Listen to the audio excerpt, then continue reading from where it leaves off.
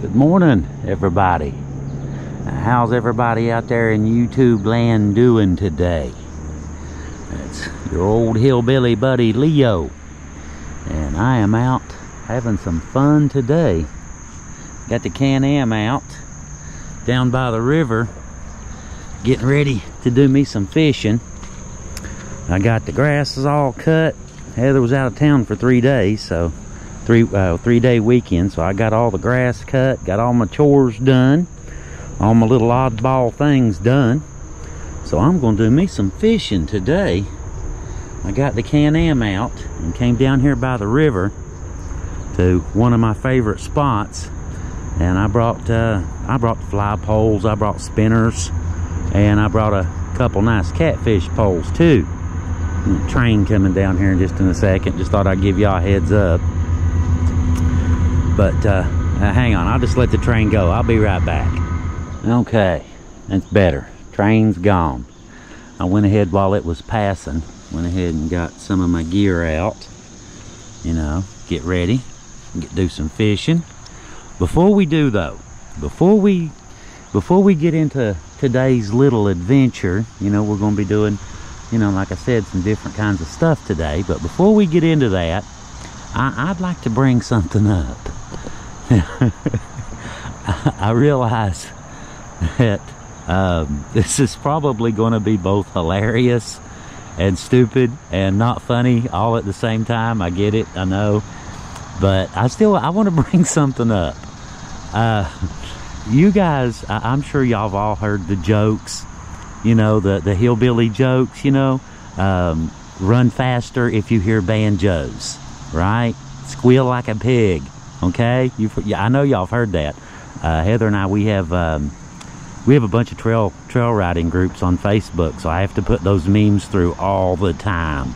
You know, you can't be censoring people, so I have to actually put those memes through all the time. Guys, I want to explain something to you. Okay.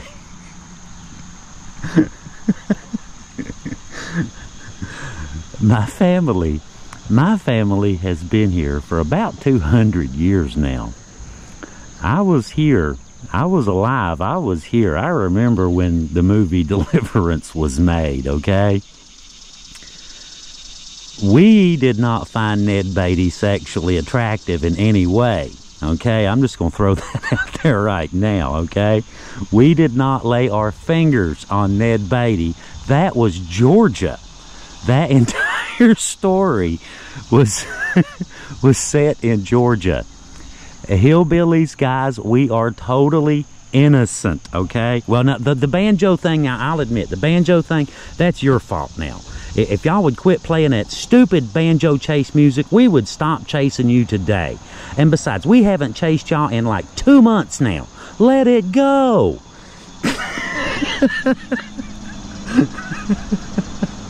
It's good to be stupid, isn't it? Anyway, I just wanted to clear that up, guys. I mean, I get that a lot. These squeal like a pig jokes and stuff.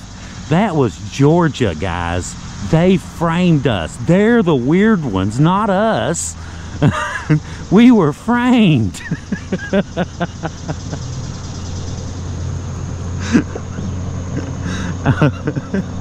Okay, all right. I'll quit being stupid. I just wanted to bring that up. I see that meme every day, and y'all really think that we did something? Come on, guys, we're hillbillies. Y'all know us better than that. You know we don't do stuff like that. You know, we might get drunk on some moonshine and get in a big fight, but I mean, my God, come on.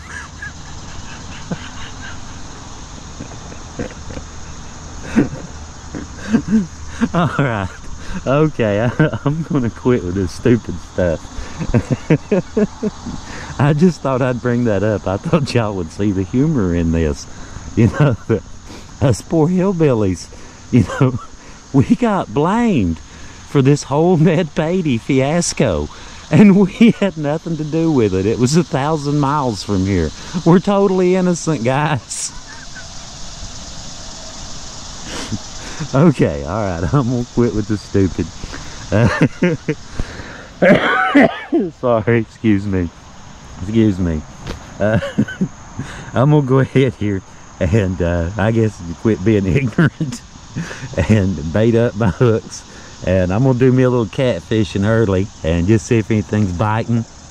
If not, I brought me a couple fly poles and brought me a couple spinners too. Got me some classic rooster tails and stuff like that. Gonna try a few lures. I've got, check this out. Now this is one of my favorite little fishing spots here, local, I should say. Local fishing spots. This is pretty close to the house. But you got 119, the US 119 crosses the river right here.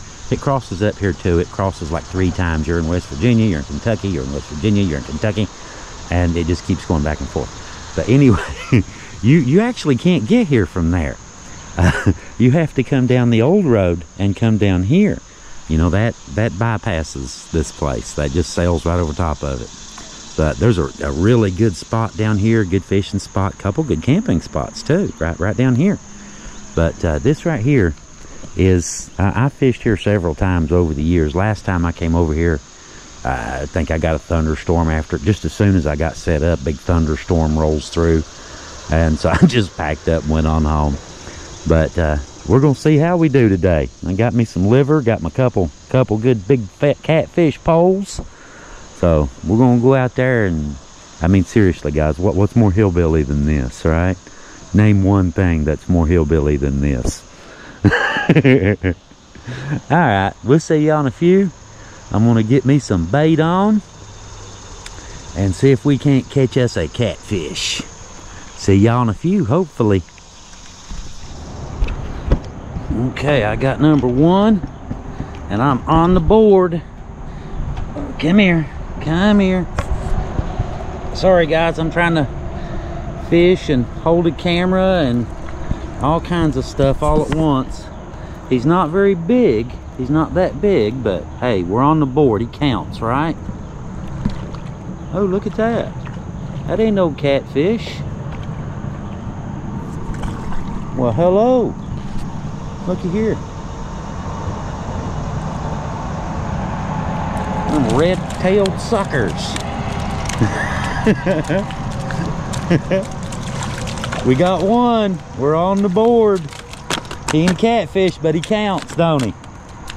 Alright, I'm gonna turn him loose here and get him in the water. There you go. Just be cool a second and I'll turn you loose. But I want to show y'all something real quick. A little trick. Now this is, there he is.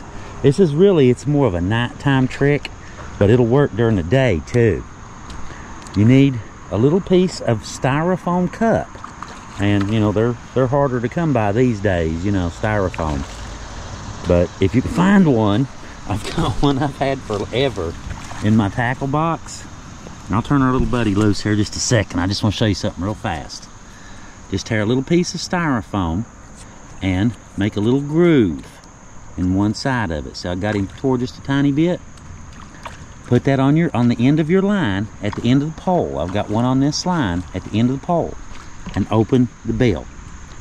When the little paper cup takes off, I think you get the point. When that little piece of paper takes off, you got one. He's on there. But I'm gonna get off here and turn our little buddy loose here and see what else we can catch. Alright, see y'all in a few. Well, we got one. If we can hang on to him. We got one. We wouldn't starve today if that was the goal. But we're gonna turn him loose. Alright, dude. Go get bigger. That way. There you go. There you go. Take off. That's it. We'll see you next time, little dude. Go eat something, get a little bit bigger, come back. Or go get your dad. Where's your dad? Is he around? Alright, back to it. That's actually pretty rare to catch one of them on chicken liver, but There it was, right? You saw it. We got witnesses. Red-tailed sucker bit chicken liver. Y'all saw it. Okay, alright, back in the water. My little paper cup ain't moved yet. I got a couple hits off that pole a minute ago. I figured I'd put the little paper cup on there and try it, you know, just for fun. I want to show it to y'all too, and you know, just see what happened. But I ain't got no bites on it since I did the paper cup on there. The liver, something else I wanted to mention. Another little fishing tip: when you buy your chicken liver, you want fresh chicken liver, not frozen. This unfortunately was frozen. When I got it, you could see the ice on the side where it was frozen. It makes the liver squishier. You know, once it freezes, it's not fresh anymore. It's not as firm. And most people, I've mentioned this before, most people, you can see it's still froze a little bit. Most people, they'll just tear off a piece of liver. Don't do that. Use scissors. If you tear the liver, you make the edges all frayed and it's really soft. And when you throw it, a lot of times, you'll throw the liver right off your hook before it even hits the water. If you use scissors, the edges are cleaner and it doesn't rip, you know, and carry on like that, and liver will stay on your hook a lot better. But I usually go for the kind that has the clear lid on the top, because you want a lot of red blood. You see how dark that is? This is older chicken liver. But now I usually, if I'm by a creek, I'll pour some of the blood in the water. And that don't take a whole lot. They're very sensitive to blood in the water, catfish are, and they will know. You know, it doesn't mean doesn't guarantee you're gonna get one, but they will know. They will smell it. Well, the small catfish are still biting good. You know, 8 to 10, 12 inches, somewhere in that range. They're still biting pretty good. But I'm not getting any, you know, any big takers. And I've got number 4 catfish hooks on my catfish poles, so you know, they're not going to do much with little fish. They're just going to, you know, they're just going to eat your bait, and that's going to be the end of that. Instead of getting a little rod out and going after some of the small catfish with an ultralight, I figured I'd break out my spinner and see if I can't do a little bit of bassing. Now the tug's famous for its bass, for its smallmouth. But yeah, there's a lot of rock bass and, you know, all kinds of crazy stuff in here. You know, this is an old school river. You know, it hasn't been diverted and changed and, you know, all that kind of stuff, just for, you know, bridge cross it. But I broke out, check this out. This is one of my little sweethearts from way back. I've had this since the 90s. It's a Mitchell spider shaft, and I got a Mitchell spider mount on it. I got his big brother, the Mitchell spider, at the house. That's the little one. That's an ultralight on a medium action, and I've got a classic rooster tail, yellow and orange. You know, nothing fancy, hillbilly, right? I'm gonna go out and hit some of those shallows out there. See all the rapids and stuff? I'm gonna go out there and hit some of those shallows with this little rooster tail. Even if I don't catch anything at all, I'm gonna have a fun time. I guarantee you that. Wow. Take a look at this, guys.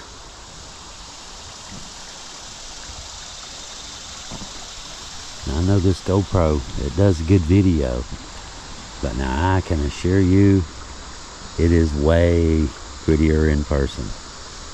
I can see all kinds of small fish all over the place, everywhere. And you can see the little bit more rapids there. Got a little bay coming in right here, about 60, 70 feet wide by about the same in length and width. But yeah, that looks like a sweet little spot. Look at this. Well, Mr. Rooster Tail didn't do much, but he sure is pretty. I'm gonna break out the secret weapon. Got my fly pole out. This is more of a lake kind of thing. It's a bluegill special there. They do really great on lakes. Typically, you'd see how that bank is, like that bank there. You'd work the banks on a little boat of some sort, you know, canoe, whatever, and, you know, fly fish that way. I'm going to try it from the bank, and we'll see how well this goes. I'll take the camera and sit it over on the hood of the UTV and start the camera from there. Yeah, hopefully I'll get at least 1 or 2 pretty casts. I'm a little bit rusty, so y'all try not to laugh too hard.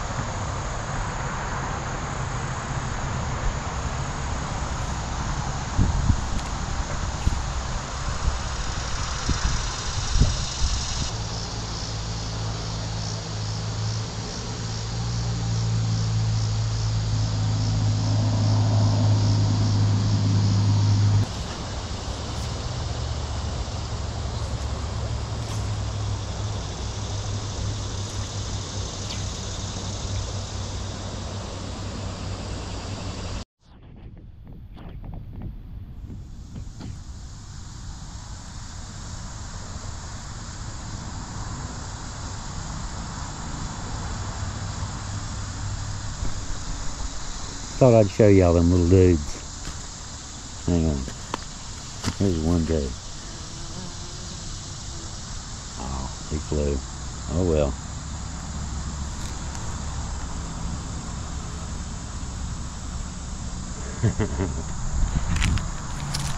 Alright, I'm gonna head back to the Can-Am.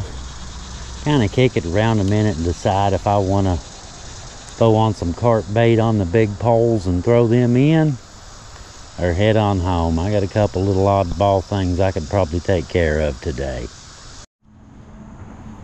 Well, we didn't have much luck bassing, did we? So what I'm gonna do now, I'm gonna put some liver back on this one and put him out about right there. And this other one, the big white one, I'm gonna mix up some dough balls.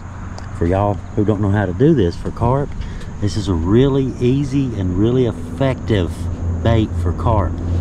Just plain old shredded wheat, excuse me, plain old shredded wheat and garlic powder. That's the only 2 ingredients. I would show you how to do it, but you can't hold the camera and do it too. I get, you know, shredded wheat all over my camera. But you just put, yeah. You put the shredded wheat in your hand, dip your hand in the water, and smush it to squish the water out. Then you put the powdered garlic in there to dry it out the rest of the way. Give it about 10 minutes in the sun, and you've got really good carp bait. And thing about carp bait is once you put dough balls on, once you put this on, any bite you get is guaranteed to be a really big fish. Now, this one, you know, like I said, I'll be putting liver back on there. There's, you know, a lot of these smaller ones, they were hitting really good in here. I went on out the deeper water trying to find a bigger one. Didn't get any hits, and that's when I went bassing. But anyway, so I'm going to throw back out and see if I might be catching catfish. Who knows? But this one here, I'm going to try to see if I can't land a big carp. You never know. You might get lucky, right? You ain't going to do it for sure if you don't try. So I'm going to make up some dough balls real quick, some garlic dough balls, put some liver over on the other pole, and get back in the water.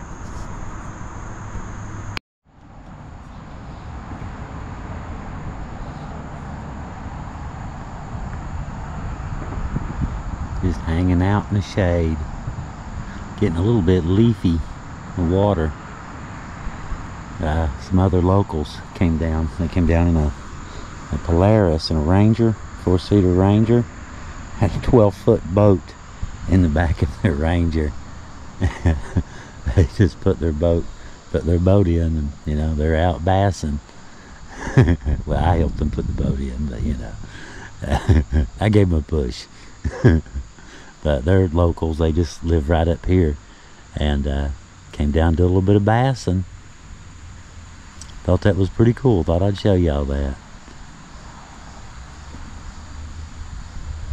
It's really nice down here. My hands still smell like garlic. I made up some dough balls, garlic dough balls I was telling you about. They work really good.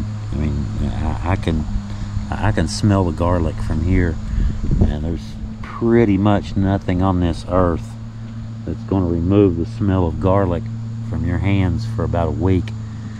So keep that in mind when you make these. I can still smell it on my hands. I've washed them twice. But I'm just kind of hanging out and just sitting back, relaxing, enjoy the day. Nice breeze blowing. It's really nice out. See the ripples on the water? I don't know if y'all can see that or not. It's really pretty. But the breeze is nice, and it's just a great day. It's probably about, I'm gonna get 75 out here right now. There's a little one right there just came up. But I mean, it's really nice. I'd love to see them lay into a big bass right about now.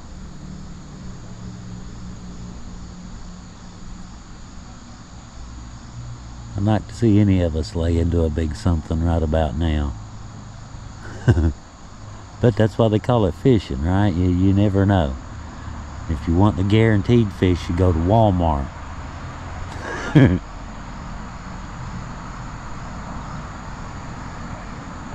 Of course, those aren't as much fun, are they? You don't get to do this at Walmart. Okay, kids. We got a good one on there, I believe. And he felt like it. I see bubbles too. He's trying. Come on.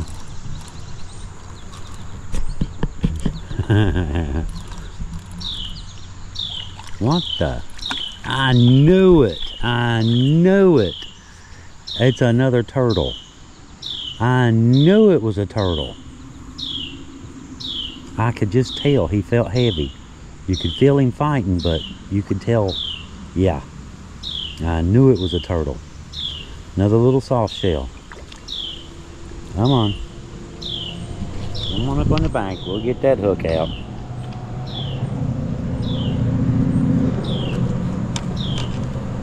Look at that. Like a pancake.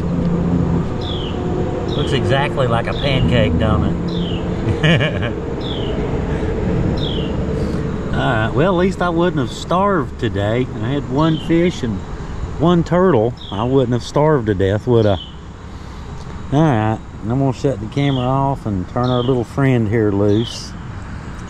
And we'll try it again. If they're going to keep biting, we'll try her again. We'll see what happens. May take the dough ball back off. I threw a handful of those Cheez-Its out. In case anybody's wondering, that's little fish going after those little Cheez-Its. The little ones, they tearing that stuff up. They liking them Cheez-Its. Alright, I'm gonna let our little buddy here go, and I guess bait back up. I'm gonna have to call it a day soon. The sun's about to get over, and much like Dracula, we can't do that. It's gonna get hot. So I moved over into the shade for a while, and I probably need to watch another pole, don't I? That's a big dough ball on there. If that thing leaves, it's a big fish. Probably need to keep an eye on that. Over running my mouth. You can see the little Cheez-Its, they just eating them up down through there. Alright, I'm gonna shut the camera loose and let our little buddy go here. And check out the turtle. You see him? He is dead center of your screen. See his head? Right there. I just turned him loose. That's as far as he went. He just kind of, I'll just hide right here. They'll never know I'm here.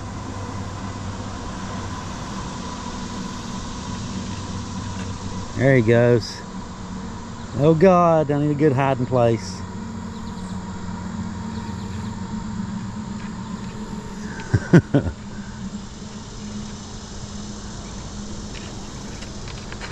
He's in there somewhere. You can see a little bit of murky water. He's in there somewhere. Alright, I'm gonna quit playing with the turtle. I guess I'm probably gonna go ahead here in a minute and pack up and get ready to head out. Like I said, I've only got a few feet of shade left. It's starting to get up into the day. And go home and maybe aggravate Heather for a while. See what she's doing. I know she's editing today. Just go home and just chill for a while. Alright guys, we'll see y'all a little bit later.